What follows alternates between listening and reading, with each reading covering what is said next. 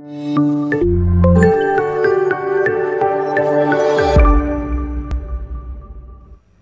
everyone, welcome to shsirclasses. Today talking about the construction of 140-degree angle by using compass. So before starting the video, I have one request to you. Please subscribe channel and press the bell icon for future video notification. Okay, so first of all, drawing a line of any length here. Okay, and taking a point here, and this is A point and this is B. Okay, next having to construct the angle on the point A. So putting the compass here and taking any length and drawing a semicircle on the point A.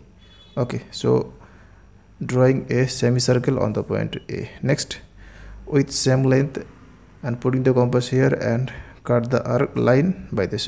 Okay, next taking the length from this to this by compass and drawing a arc here with same length and putting the compass here and cut the arc by this way.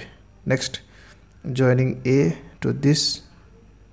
Okay, and this is 100-degree angle. Okay, next bisecting this angle, so taking any length and drawing an arc and putting the compass here and cut the arc by this way. Okay, next joining A and this, so this is C point, this is D, E, F,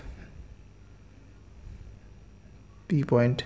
Okay, now checking the angle PAB.